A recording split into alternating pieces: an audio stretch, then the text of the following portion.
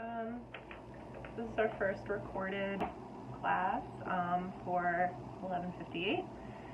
Today I want to I know we're running behind, things are nuts, but I would like to try and get us back on track by talking about both Seeing White, Children of Color, and the Disney Fairy Tale Princess, as well as the video Mamy, Wata, which is a fairy tale.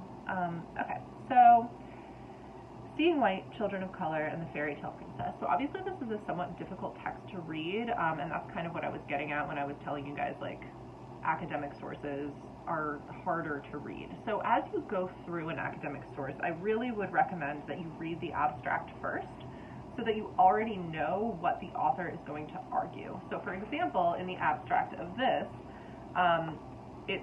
they don't make you look for it, right? Like, this article argues that children's self-image is affected by the ways in which they see themselves in text, both verbal and visual, and that fairy tales play an important role in shaping self-image and the belief system of children. The images found in fairy tales, therefore, have particular importance for children of color in relation to the internalization of white privileging.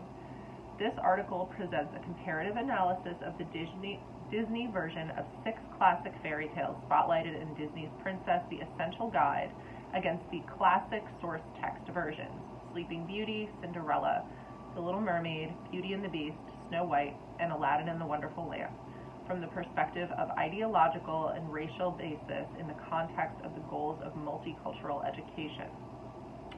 Findings from this analysis support the need for the development of critical literacy skills in children as well as in their teachers, and highlight the importance of exposing children to transcultural literature. So obviously, like, a lot of somewhat difficult vocabulary in there, but if you just break it down sentence by sentence, you can see that this is really just trying to say that Disney movies and fairy tales matter because they teach children like what they should strive for. So the way they see themselves represented or don't see themselves represented has importance for children.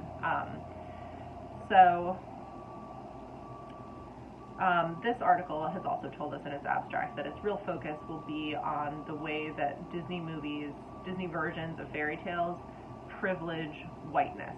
So keeping in mind it was written in 2005, so like we didn't have Moana yet. We didn't have The Princess and the Frog yet, although that is also somewhat controversial. So our Disney princesses that we can really think of are like Beauty and the Beast, so Belle, Cinderella, Ariel from The Little Mermaid, Aurora from Sleeping Beauty, Snow White, and Jasmine from Aladdin. And I would also, so when you're thinking about these texts, keep in mind that Pocahontas, remember we watched Pocahontas, it was a mistake, and it was discussed in that video how Pocahontas and Jasmine are the two like over-sexualized princesses, and they're also the only two that weren't white. So this article is going to tell us about that. So when we kind of dive into it, I think one of the most important points here has to do with what a fairy tale is, and also has to do with like how they affect children. So right in the beginning, Tatum, 1997, and you don't need to know who these authors are, right? Like, just the arguments are what matter. Suggests that identity formation of children of color in the United States travels a different path from that of children who belong to the dominant culture, i.e. white children. So right away, these authors are arguing that the way a child of color forms their self-concept is different than how a white child forms that self-concept. And these authors are going to argue that that has to do with the images these children are seeing of goodness and evil in fairy tales. That's not all it has to do with, but that's what they're focusing on. So the function of fairy tales, I think we talked about in class before we moved to digital class time, how fairy tales are educational. Like, the point of a fairy tale is to teach children how to be morally good, to teach them just lessons about like how to be a person in the world. And I really like this sort of excerpt at the bottom of page 221 from this article by Zeitz, published in 1994.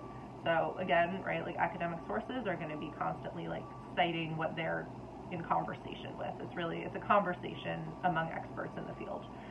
So these are the 6 key features of how a fairy tale was institutionalized for children. This is how we recognize like a Disney fairy tale, for example.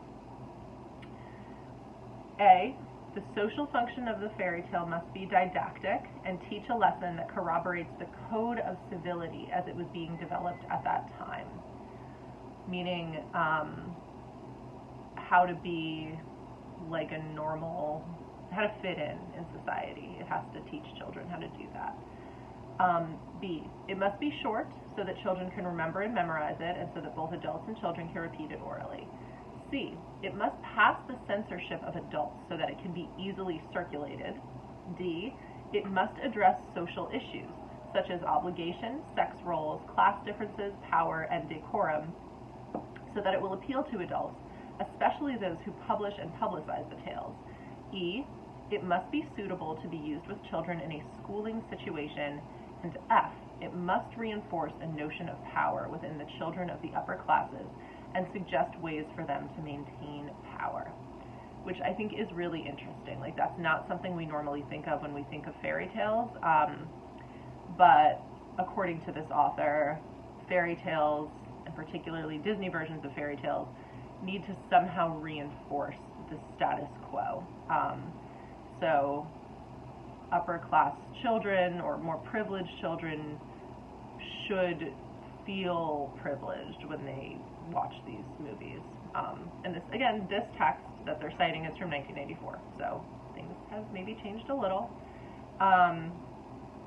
The other thing I really want to draw your attention to in this description of fairy tales is that they must address social issues such as obligation, sex roles, class differences, power, and decorum.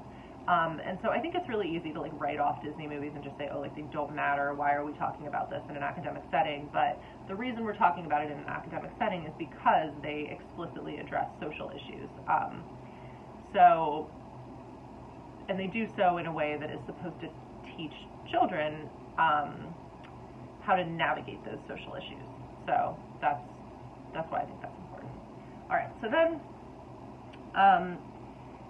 they give us this study by Yeoman, 1999, who conducted an ethnographic study with children in a 4th and 5th grade classroom aged 9 to 11 in a public urban Canadian school.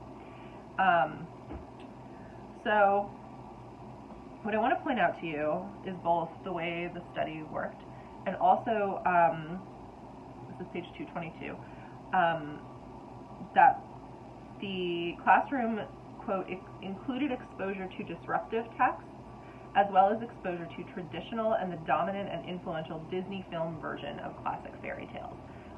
So when this author talks about disruptive texts, this is in your discussion questions as well, they really mean texts that don't reinforce a notion of power within the dominant class of children. So oftentimes disruptive texts just come from different cultures, so not like American fairy tales. So some of the ones they used here are Mufaro's Beautiful Daughters, which I think takes place in Africa, in a story called The Talking Eggs. So this teacher was trying to expose children to texts that didn't just present like white princesses who were helpless, but had black heroines instead who were not helpless and not like looking for Prince Charming. And apparently in these classrooms, children were able to sort of understand like the gender dynamics in the stories, but they kept drawing white princesses, even when the heroine of a story was black, or they didn't know what race the heroine of a story was. So the children almost invariably drew white characters no matter what color they were themselves.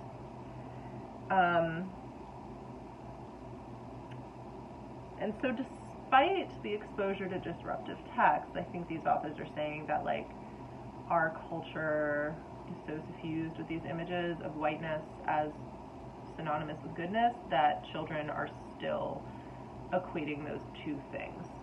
So one of the kids said that she drew Blanche as white like Cinderella and not like Mufara's daughter Nyasha because, quote, I mostly thought that she would get married and live happily ever after. So this is just one classroom, like, so there are limits to this study, but I think the implications are, you know, compelling. And keep in mind, the author's purpose here is to encourage teachers to teach young children fairy tales that are not just perpetuating the status quo.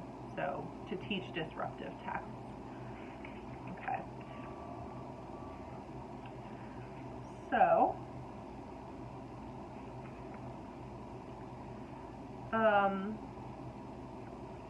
I think I want to mostly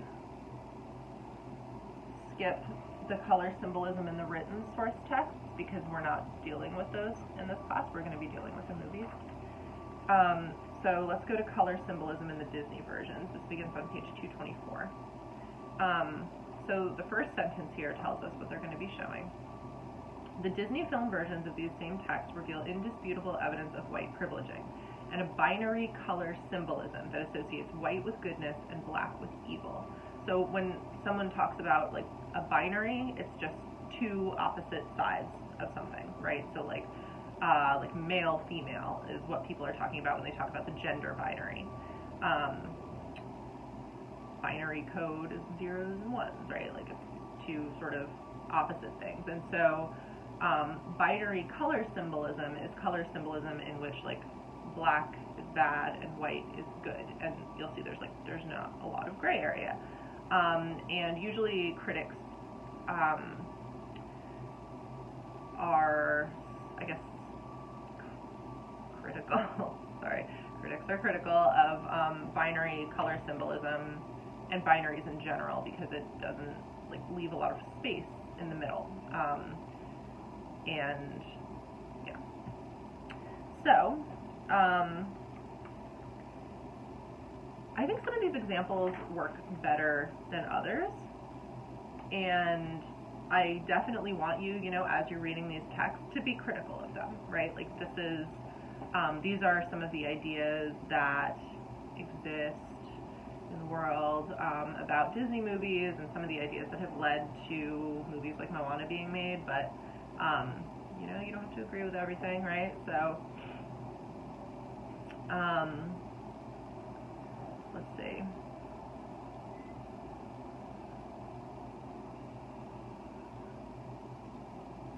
Snow White features a wicked queen dressed in black who lives in a black castle that has black rats, a dangerous black forest containing black bats and black owls. The wicked queen also has a black crow-like bird perched on a human skull. In the end, the film implies that the wicked queen is devoured by black vultures. Even the poisonous apple turns black to symbolize what lies within before turning red again. On the other hand, Snow White is surrounded by white birds. The prince appears on a white horse. Snow White is laid to rest on white flowers, holding a bouquet of white flowers before the prince returns to rescue her, and they ride off on his white horse toward his white castle. Whiteness is not simply a color, but a symbolic marker of goodness. So something that you definitely want to keep in mind with this with this argument is that these authors are looking not only at race explicitly, but also just color symbolism more generally. So they're saying that, first of all, yes, it is a problem that most Disney princesses are white, which promotes white supremacy, according to them, by exclusion and by exaggerating like the power of whiteness. But then an exclusion, you know, excluding princesses of color for the most part from the Disney movies. But on the other hand, these authors are also saying that outside of skin color, black is still used to promote like the idea of evil, and white is still used to promote the idea of goodness. Okay. So if you go through this, right, like there's just evidence after, like just lots of evidence from every single movie that they are studying of how color symbolism is used. So for your essays, when you're going to be making an argument about a Disney movie, I really want you to be like looking at this as a really good example of how to incorporate evidence that supports your argument, right? So this list of all the black stuff associated with the evil queen and Snow White, and then all the white stuff associated with Snow White herself, is very effective evidence to show the way that binary color symbolism is used in this movie. Okay. So I think we could look at The Little Mermaid as well. So we're with Snow White, which is from 1937. It's really old. The color, like every single character in that movie was white, and the color symbolism was not associated with like actual people's races. The Little Mermaid is a different example. So here's what we have. This is on page 226 in the middle. The Little Mermaid features 7 mermaid princesses, all white. The Little Mermaid falls for a black-haired, blue-eyed, white human prince. The only major character of color in this film is Sebastian, who is clearly, by his accent and behavior, Caribbean. Okay, so Sebastian is the crab, if you remember him. So if you think about his accent, he sounds like sort of Jamaican. So even though he's not depicted as like a black person, he is still presented as a character of color because he has a Caribbean accent. So he is the servant of Ariel's father, and he's depicted with what you could consider somewhat racist stereotypes. Like, first of all, he's a servant, and second of all, his major song in the movie is Under the Sea, which is about not wanting to work. So like, under the sea we like laugh and play. If you look at the lyrics of that song, up on the shore they work all day, under the sea, up on the shore they slave away. I sang this in choir when I was in middle school, so I know the words to it. I'm trying to remember. So this song is all about how outside of the sea people work too much, and under the sea they get to just chill and live like happy lives. So it could possibly be argued that this is sort of a depiction of like a stereotype of laziness on the part of people from the Caribbean. So some issues with that movie. And then of course we have the depiction of Ursula, who has blue-black skin. She's not really depicted as white. And a black, like the black body of a squid. And she also has an army of black eels.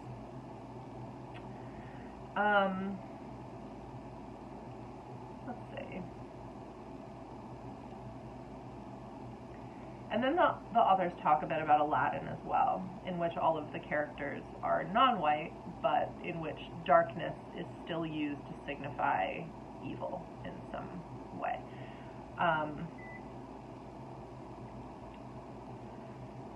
So Jafar is introduced as, quote, a dark man who awaits a dark purpose. He's always dressed in black. He rides a black horse. In the beginning of the movie, his parrot is shown as black. The Cave of Wonders is guarded by a black panther, which I was personally terrified of as a child. Jasmine, on the other hand, like opens a white gate. White birds fly out. And white is also used to symbolize wealth in this movie. So, like, when Aladdin comes up in the world and gets to be the prince, he is wearing all white, which is something I think you can still see in our world today.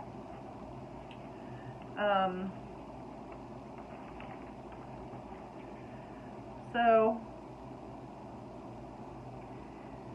on page 227, the authors shift to their final argument, which is that teachers have a really important role to play in shaping what children take away from different fairy tales. So If teachers don't question the culture and values being promoted in the classroom, they socialize their students to accept the uneven power relation of our society along lines of race, gender, and ability. Teachers can and should challenge white supremacist values and instead promote values of self-love. And so this gets to their final, thing that they want readers to do, which is teach disruptive texts in the classroom. And they also talk about how important it is to reread texts, because when you read them critically as an adult, it often results in insights that you did not have as a child, right? Like, children are just sponges. They just absorb whatever you put in front of them to a large degree. But once we're adults and we're in college, like, we're working toward critically thinking and questioning the world around us and, like, forming opinions based on, like, a variety of types of knowledge. So that's what we're doing. And so I really like this quote that they have here on page 228 as well. If literature is a mirror that reflects human life, then all children who read or are read to need to see themselves reflected as part of humanity. If they are not, or if their reflections are distorted and ridiculous, there is danger that they will absorb negative messages about themselves and people like them. Those who see only themselves, or who are exposed to errors and misrepresentations, are miseducated into a false sense of superiority, and the harm is doubly done. Okay. So if we were in class, I would ask you guys what you think about that, but we're not. I'm just here in my house, and you're there in your houses probably. So I do want you to think about that, though, right? Like, this, I think the two major things that we are seeing here is, I guess, the difference, or the things that we're going to be talking about this unit, I guess. So the difference between exploitation and representation. So representation is when you see yourself reflected in a movie. It's like characters who you find relatable. So there's been a real push for more representation, and that's what the Lindsay Ellis video was talking about with Moana, right? Like, Moana, just because some aspects of it might be culturally appropriative doesn't mean that some little girl who is like in Hawaii sees herself represented in Moana and can, like, feel like she's a really valid, important part of humanity. That's a good thing, right? So you want to see yourself represented in art. We like art that we can relate to. So the more different kinds of fairy tales are being taught to children, the more likely that all children will be able to see themselves represented. And the other problem that they kind of talk about here is that for, like, white girls in particular, if you just constantly see white princesses over and over and over again, it reinforces this idea that you, as a future white woman, are more important or more beautiful or more worthy of marriage than other women, because you have seen yourself overrepresented in these stories, if that makes sense. Okay.